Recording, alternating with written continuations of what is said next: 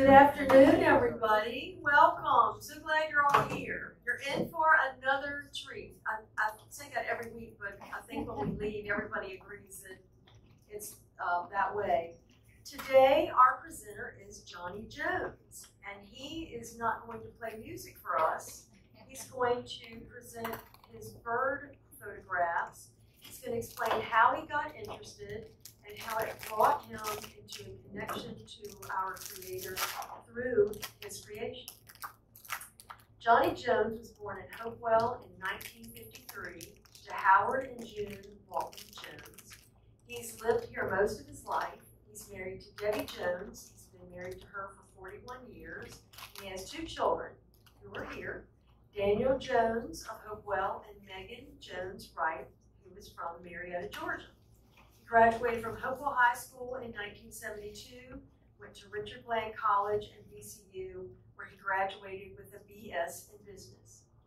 He worked in banking for 41 years, and he recently retired, and is currently working part-time as a weighmaster at Advent 6. Recently, he renovated with his wife and moved into the old Peter Epps house on Brown Avenue in Hopewell.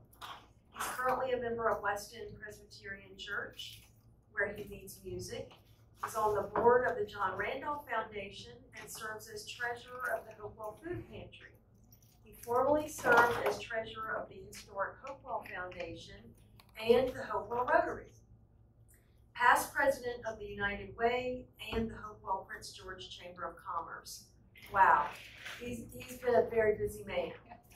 Besides his love of baseball and music, Johnny has long enjoyed photography. He was fortunate that God brought several people into his life that encouraged this interest. Ed Hatch, Kenny Tomko, and Charlie Hunter. Ed is a wildlife and landscape artist.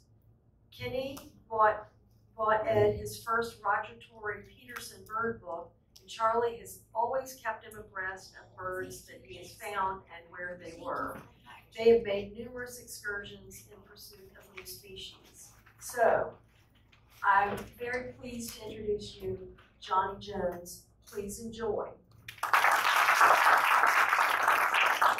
I kind of forgot I wrote all that stuff, so I don't have much else to say. We just show the pictures. Now, I always think it's interesting that you have a hobby. If y'all know, I usually have a little ensemble of musicians, and we do music for y'all every year. And it's been so well attended. I mean, we used to pack that room. And I was just lucky to have good fiddlers and mandolin players.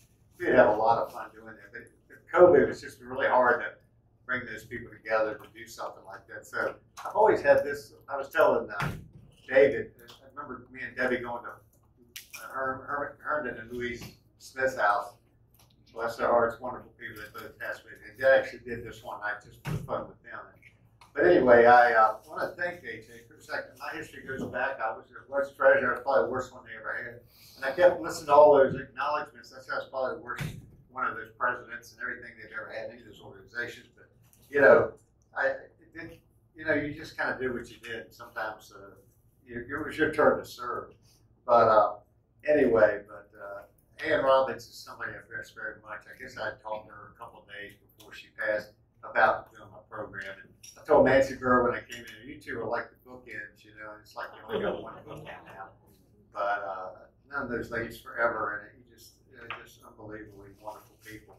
So anyway, I do want to thank them and thank the people that keep historic Hopewell going. I want to thank them for selling me that house on Brown Avenue. We spent a ton of money, but we love it there.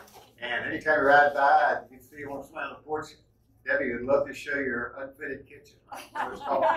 But anyway, so I would just like to really go back what she was saying. You know, how did a guy that was obsessed with softball and some of the things I was.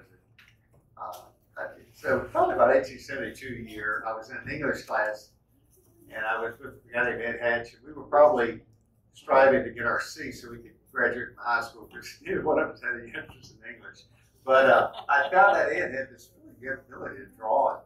I remember him trying to get me drawing Bobby Mercer baseball guy. I don't know where after that, but we kind of really was strange is that Ed and I ended up after that year got formed we were both playing for different church league softball teams. And some guy decided we're going to pick these guys from different teams and have a tournament team. And Ed was the left fielder, I was the left center fielder. If y'all don't know Ed Hatch, you know, you should, because right out of Burnsville, I catch him at the studio. He's got like a 50% off weekdays. But Ed, so here we were playing outfield together. He was left center. I don't think I've ever played with anybody in the outfield that we could read each other so well. And I would have just dared anybody to try to get one between us. We were both that kind of competitive. But then he got smart and started doing other things, but he got in his art career. So I will give Ed a lot of credit for, we just loved camping and stuff. And I guess eventually we kind of came across, it's funny how you meet one friend, that leads you to another friend. I had a friend, Mark Patterson, that knew Charlie Hunter. If y'all knew Catherine Hunter and Roy Hunter. And their son, Charlie's here. So Charlie kind of had a lot of the same interests we did. So my friend Mark Patterson, I was long gone, but I'm still great friends with Charlie. I mean, these guys, those two guys are like brothers to me. And we've done a lot together years. But Charlie's famous for sending me the eBirds, where things are spotted. But I'll never forget, Charlie and Ed and I decided to go camping on the Shenandoah. Ed was going to, I was probably at the land, I don't know. And Ed was going to Old Dominion, and he brought a camera with him. And that just really struck our interest. We did all kinds of, I wish I could have found some of those photos that we could have shared. But we just kind of had a lot of fun playing the camera. So I got obsessed about one of those Canon E1s that were coming out at the time. So eventually I got one of those. And back in those days, you took slides and stuff, but that game has always changed. So that's kind of how I got involved in that kind of thing as far as wanting to do photography, play with photography. But anyway, and I do have this camera now. I'm going to speak more to it later, but again, I kind of, it's not a really, well, it's sort of expensive, but it's not expensive. It could be. I kind of shoot everything with that on my, and I'll explain a little bit more about that later. But so eventually I get married to this wonderful Prince George girl, and I go to Weston Presbyterian. I meet a guy named Kenny Tomko. Kenny's back there. He's an environmental engineer, retired from over at Band 6. And Kenny had a real love for that kind of stuff. So anyway, one day Kenny presents me with this book, and it's a field guide to birds. I still use it. I bought the wrong run there. The hard copy has all when he gave it to you the date, but he gave me this book right before Peterson.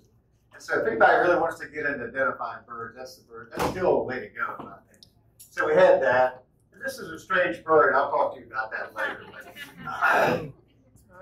But anyway, so Kenny, we just had a kindred spirit when it came to outdoors as well. And so I've always appreciated Kenny for starting me with, hey, I actually like to identify these things now. So, but anyway, I'm going to jump into as cameras. I was a hardcore, I'm not going to go to digital cameras, but when I realized you could take 1,000 pictures, and maybe one would be good, and store them, I ended up going to Canada. So this basically is a full frame, kind of a low end, probably be considered professional, but it's not what you can spend. You probably get this for 1,000 to 1,500 bucks.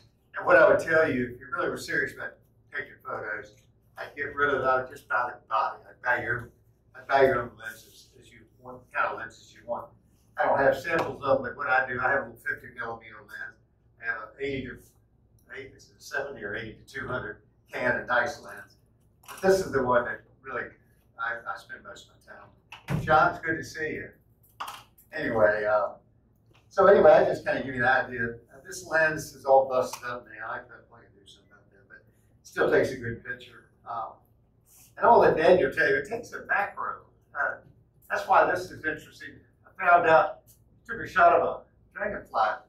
There's that depth of field that you find, because this thing shoots at a real low depth, because everything around it kind of gets glazed. So it kind of makes a neat picture. So I started realizing real quick, I've got something I can do quite a few different things with. I'm going to let Daniel go to the nature picture. So this was just an idea. I started realizing, take a picture of a dragonfly. All right. It's called a blue dasher. Yeah, two different pictures of it.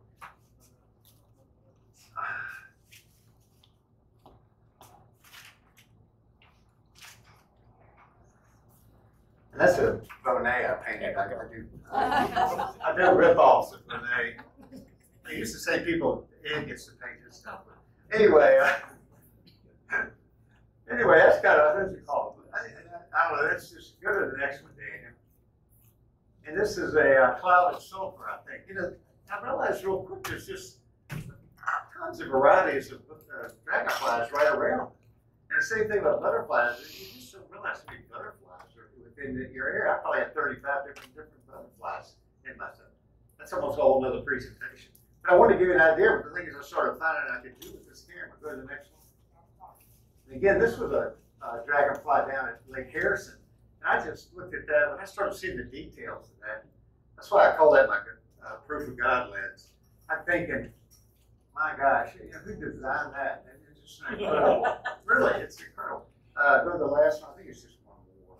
And that's sort of a damselfly. So what you call, got all kinds of things. Blue or something. So anyway, and okay, this is the last one. I said, this flower's pretty good too. Okay, it's up there on the board, I think. But everybody know off the bat what kind of flower that is? Somebody said passion flower, right? I didn't know what it was. I took that out of Lake Harrison one day, and I thought it looks like a space module. You know, it's going to fly like a spaceship in it. So anyway, I started realizing this camera really makes you look at the world differently. What's right around you, the little simple things around you, what's there. So anyway, so that's kind of where I kind of fell in love with that lens. And you know, wherever people be doing something else, I'm over there shooting crazy things with my camera to see what I get. So anyway, we'll jump into, I found out next. So he's going to go to sports. Let's see which one. So I didn't realize that it was big sports so well. So I went to visit my daughter out in Seattle. We went to a rodeo. And I was literally sitting in the top of the bleachers on the other side of where the horses and stuff came out and shot that rodeo. And I mean, I got constant shots like this, you know. I don't know if I got lived. But it was just incredible. And I thought, well, you know, I can shoot football games with that. So is there another picture after that? So I started shooting football. I actually had a nice shot of Jamalani sleeping at the top of the hill. Joseph, I mean. So Joseph fell asleep, and that's why he was supposed to be here. And so there's Joseph scrambling at a Collegedale game. I think he threw an interception. And this is one of my favorite shots ever. Is Trey Henderson in the playoff game against Goochland. I mean, he was so far ahead of everybody. Nobody was around him. He's just cruising to the end zone. So yeah, that's always been one of my favorite football shots. But you know where I'm standing? I'm at the top of the bleachers on the other side of the field, and I shoot that, and then what I do is I crop it, you know, and I'm still getting that kind of quality. So that's why I say I love that lens. And so I thought I could do sports too. So we'll get to why we're here. This is my bird picture. It's all right. Let's go to the. What did I tell you there? We'll start with my list. Oh, here it is. So I'm going to go to, as far as birds, I'm going to start in our backyard. I don't know how many of y'all pay attention. I was sitting in the yard today and just seeing what came in there. But this time of year, you still get kind of the same birds all the time. But I'll just start with some birds you probably would see in your yard. Now, I'm a big proponent of the city of Hopewell putting cedar trees on Cedar Lane, because I had a cedar tree when I lived on Cedar Lane across from St. John's. And it was a great nesting place for a mourning dove. So again, the more they can put some cedar trees back along that road, because it's called Cedar Lake, and I lived there for it. So anyway, that's a picture of a mourning dove. Go to the next one, Daniel. Now, this is more like on my fence line, but again, the beauty that's in those birds, it's incredible. And so it's the mourning dove that you hear them cooing a lot and things like that. Go to the next one. And probably about 6 months ago, I'm in my backyard. Maybe I don't know. Maybe it was last summer. And I see this bird fly across my backyard right there down on Brown, and a barred owl was in the tree. So I kind of took a shot at it. And eight times. So every once in a while, you get a shot like that, it just kind of falls in the air. They don't stay in my yard every day. Go ahead. And of course, the blue jays. I found one thing: if you really want to track blue jays, go down to Heretics. They have they have these peanuts you can buy in sacks that are, I forget I just throw a bunch of peanuts out there. And there's blue jays. They kind of like they wait on me every morning, I think. But it's good because I have probably, you know, we usually have those for supper that night. And I was telling my Debbie, I was listening to a guy named Wayne Henderson. He's a guitar picker.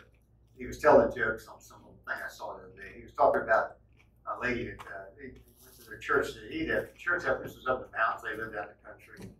And he noticed when he got to the table spread, she had a baked chicken, barbecue chicken, fried chicken, grilled chicken, chicken and dumplings, chicken pot pie. He goes, man, they sure got a lot of chicken here. So after they all ate, you know, he said they sat on the porch, just let their food settle, and he goes, notice this chicken came around the house. And kind of all of a sudden the chicken started weaving through the yard, started stumbling, just dropped over and died right there in front of me. He said, man, what's wrong with your chickens? He says, I don't know, but they're dying faster than we eat them. Yeah, very good at the blue jay, man.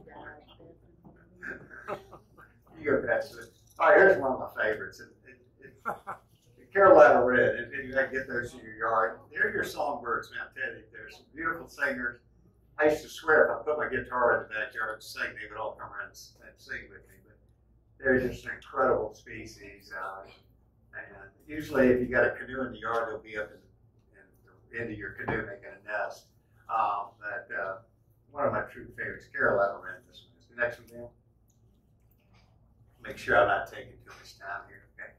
And that's a catbird. If you should get those around from case, it seems like they come and go, but very much similar to a mockingbird, and in the way they can make sounds. They do make a little bit of like a cat sound sometimes, but some people haven't really heard that. But it's a little blurry. But anyway, I'm not trying to show all my birds. You know, you can take a ton of bird pictures and go to the next one, Daniel. And some of them are cleaner than other ones.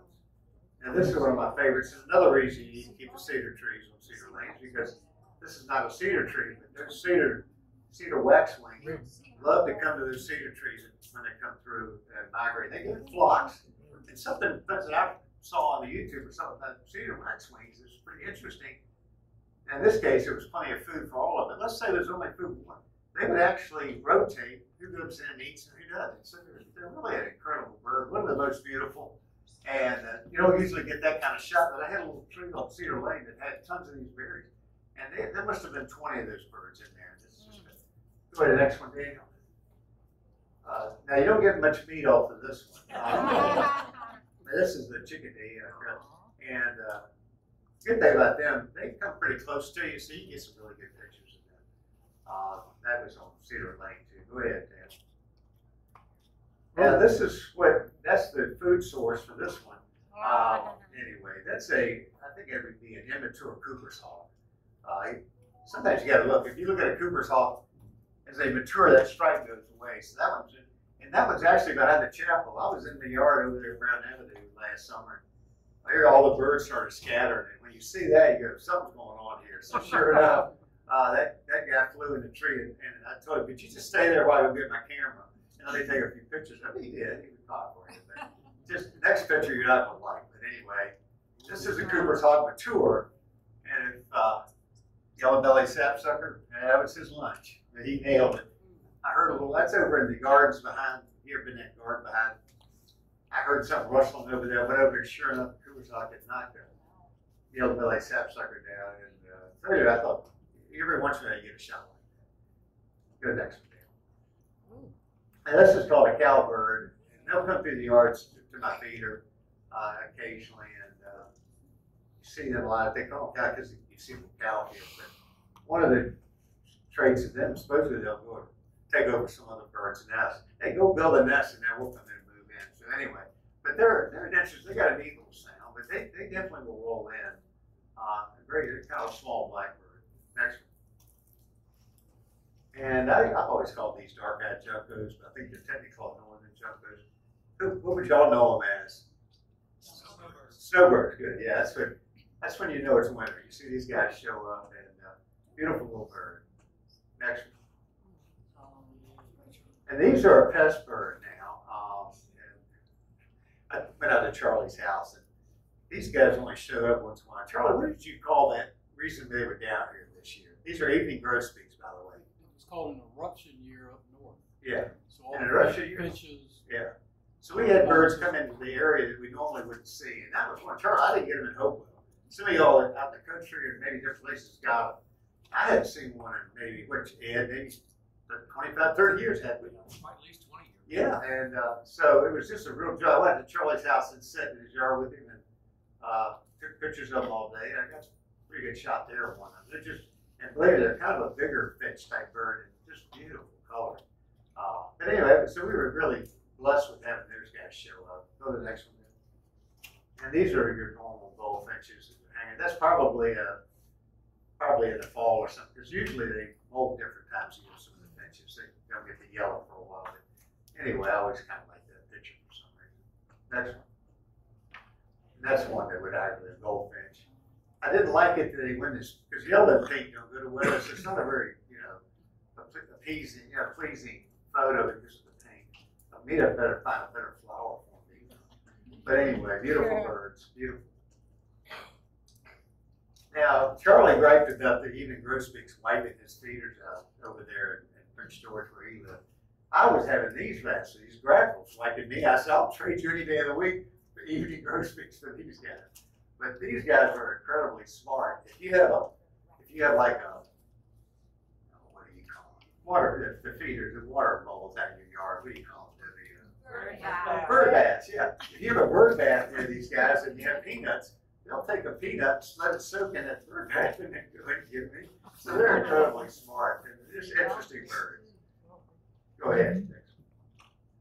And that's a female house finch. Sometimes I just think, even though the males have all these colors, I think just the plain beauty of even a nondescript bird like this is awesome. And this is the house sparrow. This is the female. Again, not the most prettiest thing in the world, but when you start really looking at the details, it's incredible. And it had gotten into my marijuana patch right there. Now, one thing I found this year, if you go to Randolph Market, he's always got those cheap apples in there, that you can buy for like $1, get 6 of them. So I started taking apples and just sticking them on a nail right there on the side of the yard, and I got a few of these mockingbird. I thought it was a great shot. This mockingbird just hung out there, and I get mockingbirds, cardinals, all of them come up and lean on that apple. So that's kind of another way to attract something. Go ahead, next one. Now this is another one from the interruption. These guys seem to follow the evening grosbeaks that Charlie says. Charlie kept telling me he had some kind of finch in the yard. I said, Charlie, I believe that. I've never seen one, but it reminds me of the pine siskin, and it's called a pine siskin. So that was kind of like a whole new species this year. So anyway, beautiful finch-like bird. So I was thrilled to get that onto the charts. And there's the male. And I tell you, house finches and purple finches, the only way you can tell there's something to do with the tail. So there you can't really see the tail. So I don't know. I'm gonna call it a purple finch just because who's gonna doubt me? Anyway, there's another. When I was in Charlotte, my daughter lived in Charlotte for a while. This red-shouldered hawk just kind of hung around her backyard. And again, he was kind of like, "Hey, come take some shots of me." Obviously, there was something there to eat that he was pretty interested in. So very rare you would get a shot like that, at least from me. Go ahead. And the other guy loves the peanuts when they're in town is the red-bellied woodpecker. A lot of people think this is redheaded. If you know a redhead's got full red head. These are red-bellied. I think the male may have a little more red. This must be maybe an immature young one. But again, a beautiful bird. And again, they love those peanuts. Now again, one of my favorites I used to hardly ever see is a red-breasted, this is a road-breasted or red-breasted? It's red-breasted. Nuthatch. Now there's 3 types of nuthatches around here. One of them you see more common is the white-breasted. And if you go down towards Sussex and maybe around the ponds, there's a brown-headed nuthatch. This little guy was at my feeder for like half a year this year, this red-breasted. And he would fly in within 3 feet of me and eat all the feeder. A little small nuthatch. Beautiful bird. And the first time I hadn't seen one in years. The first time I ever remember seeing one, Kenny, was we were looking at that property out there off of Route 10, and we were walking in those ravines, and there was one that day. And I hadn't seen that many since, but all of a sudden they're showing back up. And they may be part of this interruption. I have no idea what that is. Why he's at my hummingbird feeder, I really don't know. But it's been hard for me to get a decent shot. It's probably the best hunting bird shot I've gotten. And I'll show you another one in another group setting here in a minute. Go ahead. And this one's very elusive as far as trying to take a picture. I've taken so many pictures of this guy. Probably one of the prettiest birds out there, but because of that black head, it's got a red eye. It's a rufous-sided towhee. They like brush and they like thickets. So you don't see them sometimes unless you have those. They have a unique sound, and I kind of know when they're around. So it's still one of my favorites. Some of the most elusive to try to take a picture of. Go ahead. Song sparrows, again, they have a beautiful little song. And they kind of like marshes and stuff. But one thing about them and the rufous-sided towhee, it seems like wherever I see rufous-sided towhees, I see song sparrows. I always wondered. I have this theory that certain birds like to follow certain breeds, certain species, and maybe they don't. It seems like wherever I see song sparrows, you might see a towhee. So, but I even think that about. I think the reason you might see a lot more birds around a bird feeder instead of the wild, because I think they like to have company, and they, no doubt that the grackles and I can put those. I can go outside and not see anybody around and throw those peanuts down, and within 30 minutes, every grackle and blue jay in the area is in my feeder. So they've either got they're FaceTiming or something. I don't know. But they do seem to have an unusual ability to accumulate. Go to the next one. Now this is not a very good picture, but you might see this in your yard. An albino starling. One year on the back line, it was an albino starling was in the backyard. So I didn't get a very good picture of it. Anyway, you never know what might show up. I don't know if anybody ever seen an albino starling. I know a lot of people just seen all the starlings go back to Europe, but because they're actually called European starlings, and they're not natural to here. But go to the next one. But they are beautiful. I mean, you really look at some of the details of the starling, and they molt during the year too, so you get all kinds of weird colors in those guys.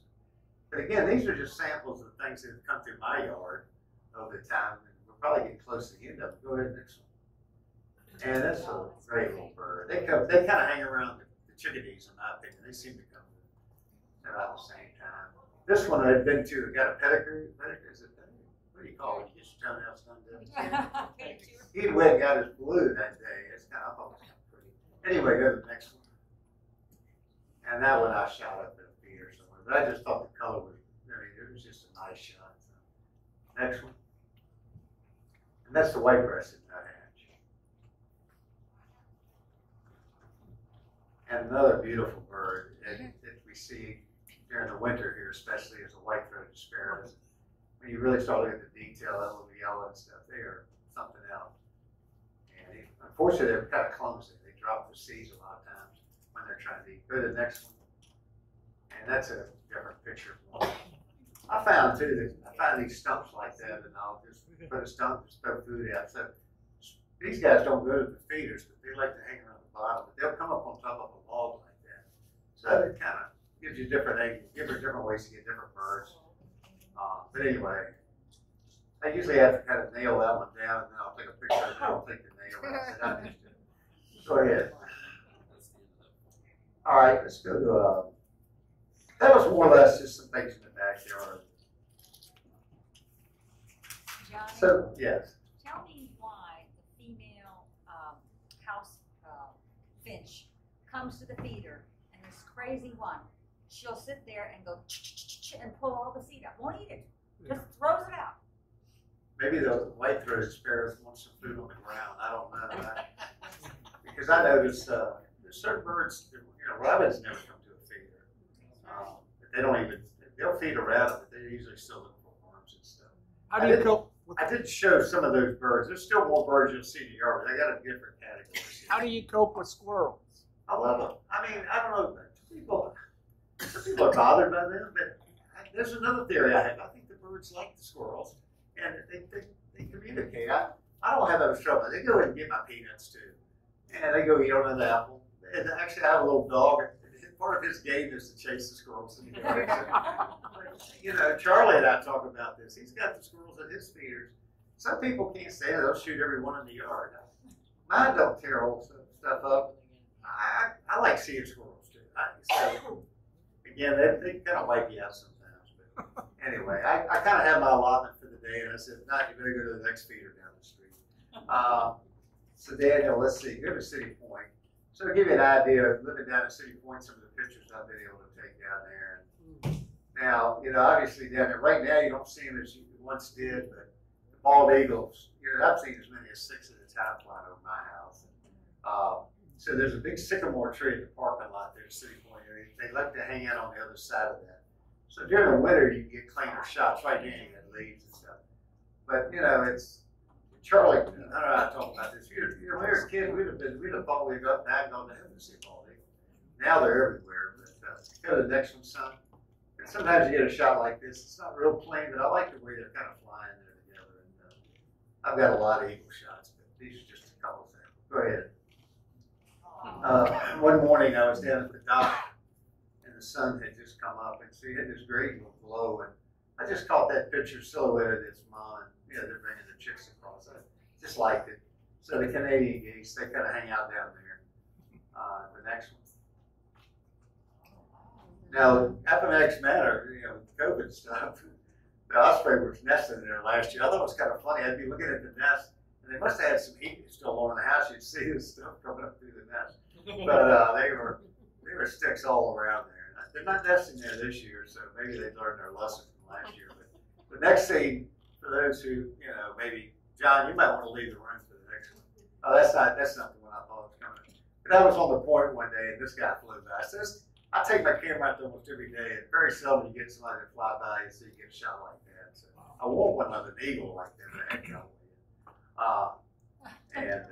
What happened to the other one? Maybe it's going to be somewhere else. Okay, this is I think it's called a ringbill. Ringbill's all. It was set on the dock down at City Point. But the details of it. But there's the one I was going to say. This was the first movement in the osprey called the Me Too movement. And anyway, that's I'm not sure what was getting ready to happen, but I made sure all the children closed their eyes. But anyway, I thought that was just a great shot. These claws could do some damage. Anyway, excellent. That was it. All right.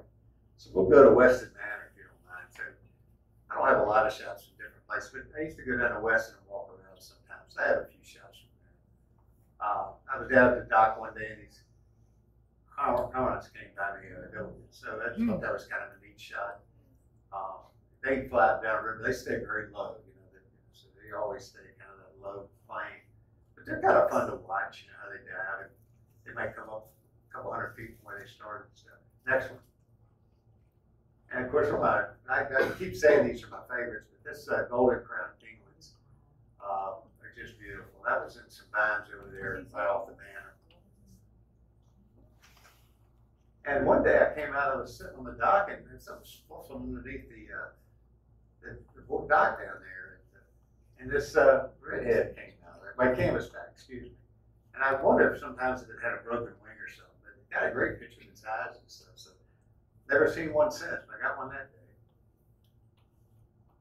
And I don't have a good picture of this one, but it's black and white world, but I'm hoping it's going to be a little better than that. That was over at Weston. I guess go to Henricus now. Now, one thing I wanted to just say for me as a bird is having the right kind of binoculars. Sometimes people get you like a 10 by 50. Well, they're great and powerful, but you can't keep it still enough. This is a little 8 by 42. You can get them for Dick's for something like $100. But I'm telling you, that's all you need. You don't need anything real powerful for bird watching. I think that it's a game changer to have a nice little pair of binoculars where you can find the bird quickly and get a good picture of it. Anyway, Henricus is a great place to go look at birds. But during the winter, the pond they have when you come in there clears up. And so you get these American coots and all these different ducks out there. So these are American coots. They got beautiful little red eyes as well. But they're always out there as little groupies like that. Next one. And I got this one time, but the lighting was good and you kind of play with stuff. But so you got this geese with these American widgeons in front of them. So anyway, I've always liked that picture. And when the ice is over, you get different types of shots. So there's a green geese. One of the goals in my future would be to be able to find more times to find birds landing and taking off. I've had some luck with that. But, you know, you can get the huge lenses. I probably would need to go to those big 400, big round ones to really get shots of that. But anyway, I get what I get. So anyway, it's the Canadian geese. And this one's a little downy woodpecker. This is like one of the small woodpeckers. Beautiful little bird. Next. And I took another picture of a mockingbird there just because I liked it. I liked it, even though it's kind of nondescript, the details of the wood it's sitting on and that kind of thing. And another beautiful little bird, and that's one of my better pictures. I've had trouble taking a picture of a blackbird stuff. But if you get the right, take enough of them, maybe you get one like this. I really like this one. And yeah, sometimes them come into your feeders too. Is that the last one? Yep. All right.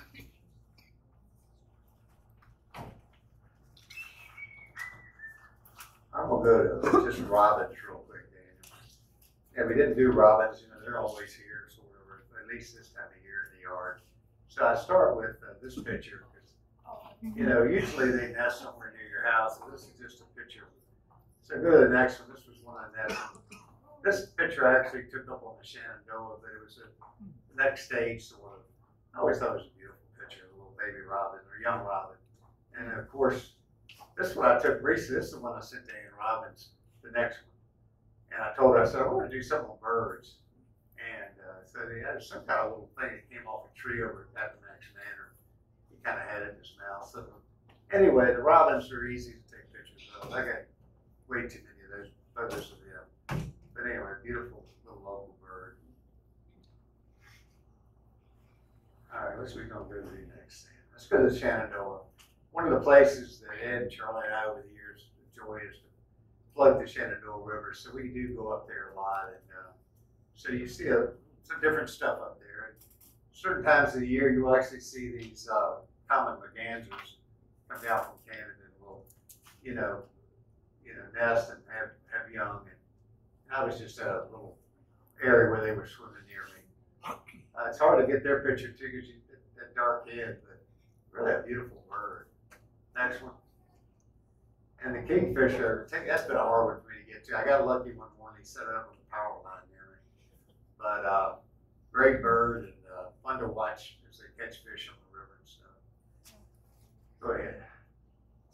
Now this is called a little green heron. I got a feeling this was an immature one. For some reason, it didn't. Canoe went right by it. He just kind of sat there and walked like that, and just it was just still one of my favorites.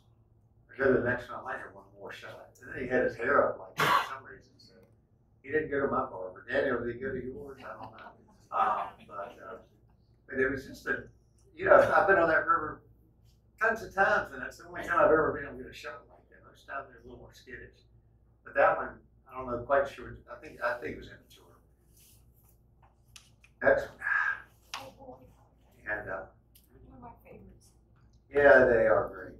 I don't know if you say pileated or pileated. Y'all call it whatever, but I always remember I had this uncle one time that used to make up the biggest, wisest, wild stories. And he was staying here with one of my mom's sisters or something. I said, yeah, I got up and this huge woodpecker with chain. And of course, it was probably this guy right here, but I don't know. All right, next one. All right, here's probably the smartest bird in our country, and this is a raven. One day I was up in the Shenandoah. We went up near Luray. There was an overlook in the Massanutten Mountains, like a little steel overlook, and it was a little bit of a breezy day. But these ravens started flying around us, and I mean, they were really just having fun, and I think they were putting on an air show for us. So we had a real kick with that. And anyway, so we were watching these ravens, but I'll tell you a couple of quick stories. Now, I've been doing I like to watch a lot of YouTubes. These guys are incredibly smart. There was a guy fishing up in like Alaska somewhere, and he had an ice pond. And he'd go out and cut his hole in the ice, and he was dropping his line in the pond every day, and he'd come back at night and there'd be fish on it. And so, but he noticed every day his line would be out of the water, no fish. He said, man, what is stealing my fish? So he decided I'd hide in the woods one day and watch these ravens. As soon as those ravens would see that line being pulled on the ice fish, they'd pull the line up and take his fish. I mean, those guys. And if you read that breed of bird, whether it's here or some kind of off breed of it, they're just incredibly smart. But that's, show the next one, Daniel. So they were really doing like, I thought I was watching the Blue Angels, you know? And so I had this shot of them, and the next one, what's the next one look like? And that's how they were flying by me. And so, again, I've been up there a ton of times. I'll probably never see this again, but I did get some nice shots. Great bird. And then one day I saw a bird in a tree, had no idea what it was. It was way up in the tree. And I thought maybe they made these birds up. Anybody know what that is? There you go, very good. Yellow-billed cuckoo. So they do exist. And they come around here some, but that was the first time I ever got a shot of one and identified it. So I think we go to the next one right now. We finish that one. Let's go to Florida. Went down to Florida a few times because I kind of lived there for a short time as a kid. Merritt Island near NASA has a great wildlife preserve. And then you can go to a couple other places. But yeah, you get to see some different birds. We went down there and kind of spent a week one time, Charlie and Ed and I, another friend of ours, Jimmy Ames. And I don't even know if I can pronounce this one properly. It's called an American Anhina or something like that. Anhanga. But I think that one was shot near the St. John's River, to be honest with you. I have another one that's on the Silver River near Silver Springs, but quite a neat bird. And then the next one was this cattle egret. This was on this little sandy road. It's just a gorgeous little bird. Next one. And I know you see great blue herons. I'm assuming this may be a little immature, that's why it's got some coloring, but I shot that like it's probably alligator bait. I mean, he's not around anymore because alligators all over there. But I kind of like that one because I got these purple flowers in it. So anyway, kind of one of my favorite big blue heron shots. You know, I've got a ton of these too, but that's probably my favorite. And when I was in Merritt Island, this group of birds were in a tree, and so you've got everything from a snowy egret to a white egret to the ibises. Where the ibis is. There should be an ibis in here somewhere in the those. So I just thought it was kind of a neat shot. Get those three different types up there. And then we went to a place called Salt Lake or something. It's freshwater lake. It's called Salt Springs or something. You're down there. Springs are all somewhere like that. The water temperature stays the same all year. It comes off. Eventually goes to the St. John's River. But we camped there, and there's a little area there. There's I guess they call this little blue herons. There's all kinds of. But we had a neat experience at this campground though, because there was a little coquina rock. You could go out in that lake a little bit with our canoes, but there was a little uplifting of some coquina rock you could stand on out there. And the manatees would come like 6 inches from you. They just float by you. That was kind of a nice experience. But yeah, that was a nice trip. Beautiful places down there. If you don't want to go to Disney World, I'll go to somewhere better than that. Anyway, next one. Now, one time I was down there by myself, and I kind of went to on the St. John's River, went to this little boat launch area. There weren't very many people there, but I kept noticing this kind of a young red-shouldered hawk kind of hanging around. And I noticed he went to the ground. And again, you just get lucky sometimes. And so I went over there near him, and he just kind of looked at me like, could interrupted me. He had nailed this green snake and had pinned it down. And so anyway, I'll never get a shot like that again. So that's one of my keepers, I call it. And again, this was at Merritt Island as well. It's just kind of picking up. I don't know if that was a shrimp or a minnow in one of the little canals there as you head out toward Cape Canaveral. But that's, if you go there, you probably have to go in the winter when a lot of the birds are summer or winter there. But it's a great place to go observe birds if you want to do it. Next one, then. All right, I guess we'll go on to Henderson. Going out to Vegas now. My mother lives in Vegas, and my sister lives up there. So I've always one of those that there's no lure to me to go out of town. But over the last 3 or 4 years, I've finally realized that there's like a bird preserve right there in Henderson, right in the middle of Henderson. So I started going out there and just to walk all these trails. They got about maybe eight ponds. And so to kind of tell you the rest of the story, they hadn't had rain. This last time I went, they hadn't had rain out there in a year almost in Vegas. And I saw there was one of the guys working there. I said, it's a free place. You can go in there and walk around all you want. I said, how do you keep watering these ponds? Well, I didn't realize these ponds were reclaimed sewage water. And so basically, all these people live in Henderson, they clean the water up and pump it in these ponds. So as long as people are still flushing their commode, they've got tons of ponds that they can. But so it's kind of a neat idea when you're talking about living in the desert. So these birds come in there and sit for the winter. So this one is probably, I think we've seen these on the Shannons, black-crowned heron, night heron. And I just got lucky this last time and caught him in some reeds. So anyway, that's a beautiful bird.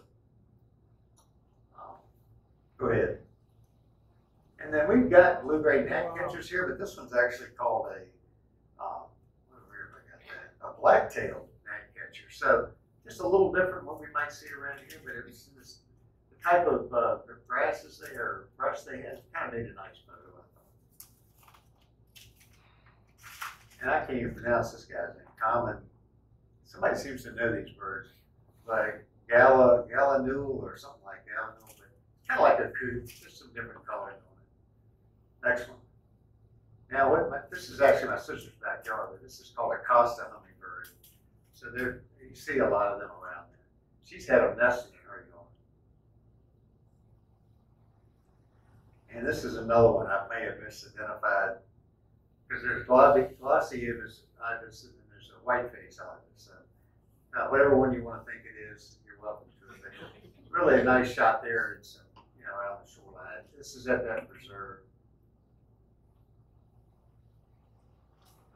And you might see something, since there's a western grebe, a little bit bigger than these pie-bill grebes we see around here. And yeah, I have to read this one too, so I haven't memorized. A pectoral sandpiper. That was just kind of setting up. So, again, I get to see some different stuff. I always joke with people like I go to Kingston Dominion or not Busch Gardens, they have these bird places. You got a kookaburra, and I said, yeah, I'll throw some of those in there, but I try not to cheat on the kookaburra sitting in a zoo or something. This is a pie-bill grebe. Now, you do see these around here, the little small grebes, especially over here in Rikers. And that's a snowy egret. What I thought was interesting about this bird, I went to the wrong preserve one time. They had a preserve, another preserve in Henderson that was like a wildlife preserve, but it wasn't the one that they had the ponds. And then some homeless guy had set the woods on fire, so the whole fields and stuff were black. And I go out there and said, well, this is kind of interesting. It burnt the whole thing down. Now there's snowy egrets out there on a burnt limb eating the next day. So I always thought it was kind of interesting. And again, we get the sparrows here. I think this is a white-crowned sparrow, which you don't really see much around here. But you see them there in Henderson. That's it. I did get a roadrunner while I was there, but it wasn't a very good picture of a roadrunner in that park. All right, Daniel, I think I'm going to go to miscellaneous. Have we covered the rest of them? I think we have. Pretty close. And I think maybe these miscellaneous might be all right. We got 10 minutes still. All right, these are just a shot. I always like it. A little bit of a reflection. These little birds you see along the beach. I think this is called a black-billed plover. Next one. One of my favorite shots is these black skimmers. I was down at Hampton Roads. What's that called? Buckrow Beach.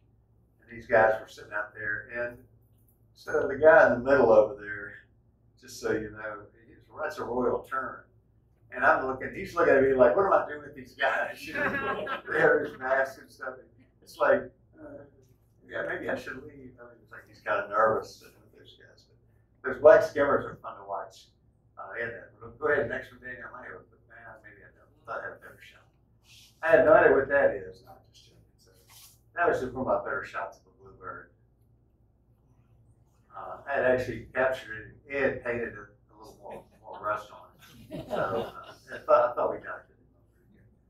Anyway. And I thought I'd never get a shot of this, but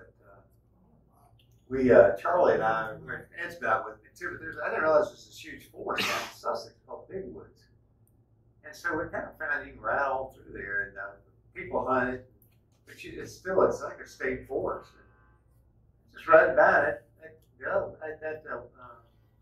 dove, but by the way, it just kind of stood up there for me. So it added to my count. Go ahead. Now, the only reason I took this is I was at Lake Harrison, and there's old fish ponds, and down in the bottom where the ponds aren't there anymore, these little young killdeer were hidden in that straw looking stuff. So I did get one that actually came out long enough for me to get a picture of that little killdeer. Excellent. Now, what's unique about a killdeer? Everybody knows. Well, killdeer. I remember at Firestone, that parking lot was empty. If you went out there, they always nested like maybe a little, like a rocky area. But if you got near their nest, they would fake injury and act like they had a broken wing and try to lead you away from the nest. I just always thought that was kind of a neat feature of them. And these are northern shovelers. And this was, I think I went down there. I was down at Hatters, Pea Island or somewhere. And there was one of these freak winters where everything froze over down there.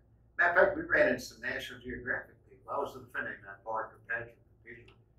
And National Geographic was down there filming the phenomena because it was just, it hardly ever freezes over. And these guys walked across. So I kind of thought it made it kind of nice. What's that one? That might kind of go back to my list here. Pine warbler. Okay. These little warblers could get confusing right here, but I was lucky to get a decent shot of pine warbler. That might be in big woods too. There seems to be a lot of warblers out there that you don't normally see in the city. Next one. And then Charlie Hunter and I, we were trying to find that daggone red-cockaded woodpeckers that live in there, which are kind of rare. And I did run across this prairie warbler.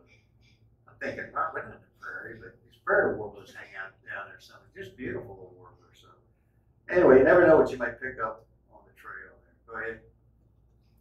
Now, this is a little blurry, but over at Fort Lee, it was the reformatory. He flew off a telephone pole. I got a nice picture of red-tailed hawk. And another shot of a song sparrow. Go ahead. And then took me a while to figure this one out. This is a white-eyed vireo. You can't probably see the white eye, but the vireo is sort of like a warbler, but it's got little white eyes, which is kind of neat. I think there's a red-eyed version head, right? I guess that's after they spent a night at the anchor room. Anyway, he obviously didn't go that night. Anyway, go ahead. And a yellow-rumped warbler, which I took that at Hog Island one day. And for some reason, that shot just stood out from the others. I've taken a lot of yellow-rumped warblers, but none of them look that nice. So anyway. And another beautiful bird, yellow-shafted woodpeckers. When I went out to Vegas, I didn't get a nearer shot. They got red-shafted woodpeckers out there, very similar, to a little different coloring. I do have some shots of those too, but not as pretty as this one. Go ahead.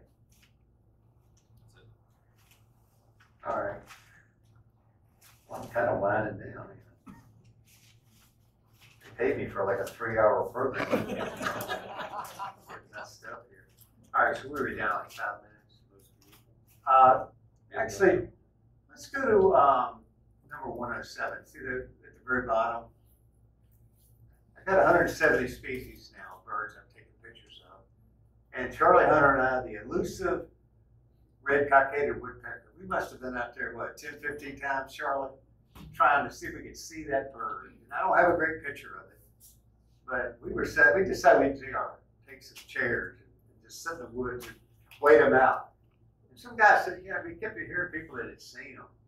And so what, about a month ago, Charlie? Well, it's an endangered species. Yeah, it's endangered and probably more common maybe in Georgia and some of those. But there's these pine forests that are out there in Sussex that now they've got these protected areas. So man, finally our last time, and so technically that's my 170th species right there, a bird I've got. But 3 of them showed up and were chasing each other around the trees. And that's quite a ways away, that's why it's not the greatest picture. But I just want to show you that, you never know when you go to which you might add on to your list. And I didn't show you 170 birds today. I had no intention of doing that. Because I got a lot of other stuff, but I really wanted to make it, maybe encourage you to pay more attention to your surroundings. Let's go to most beautiful. And this is Johnny Jones's list, and there was a bunch of beautiful birds that you can qualify on there. And these may be mixed up because I didn't label them. But, you know, if we didn't, I was telling my wife, I said, you know, if I didn't live with you every day, I wouldn't realize I was living with the most beautiful woman in the world, because you see her every day. But if we didn't have a cardinal here that we saw all the time, and we went somewhere and saw that bird, yeah, we would probably think that's the most beautiful bird I've ever seen. So we're very fortunate to have that kind of beauty, but it's unfortunately it's in our backyard and we take it for granted. But even the females, I think, are incredibly colored. You know, so go to the next one. And of course the male. And all of us have those hanging around. But I usually get about 3 or 4 pair that, and what about cardinals? If you know about cardinals, most of them mate for life. And the male takes a big role in feeding the young and stuff. So the cardinal is kind of a really neat bird. It's fortunate we live in an area where we get to see them. Next. And I had that shot of an eagle flying over me. Sometimes you get some good sun on them. Another female cardinal. Go ahead. And this one's kind of one of my favorites. I used this as a Christmas card one year for somebody, maybe wrote it, I don't know. But it was just in the snow, just a gorgeous bird. And that one was, they were actually, I don't know if that was a young or they were just making out. I don't really know. But I do try to find any erotic bird shots I can get. Debbie, my wife's going, oh, I had to go there. Anyway, so one day I was on the Shenandoah, and again, I haven't seen this happen since. I'm fishing there's a little transition to some white water, and I was standing in it, fishing in some moving water, trying to catch smallmouth. And this, see the waxwing just kept flying across that, picking out bugs and stuff. And so he just kept coming back and sitting there for me. So again, one of my lucky, I call it lucky, favorite shots right there. And I was in Seattle when I took this. It was out in Seattle. We were on some little walking trail, and immature one was on that little tree. So anyway, pretty little birds. And sometimes it's neat to catch them standing side by side like that. And another one, this was like in my backyard. Like I said, they get these little big trees with berries. They come in flocks too. And usually you'll see these in little flocks of like 10 to 20. A neat bird. I always thought this was kind of neat, you know, down at Dutch Gap, you know, you get all that smoke coming up from Dutch Gap, and there the eagles are set. All right, go ahead and move on. And another one is just incredibly beautiful. And they come around, and a lot of times you don't even know that they have kind of a cat sound sometimes too, but those yellow-bellied sapsuckers, they love the pecan trees and maple trees and stuff.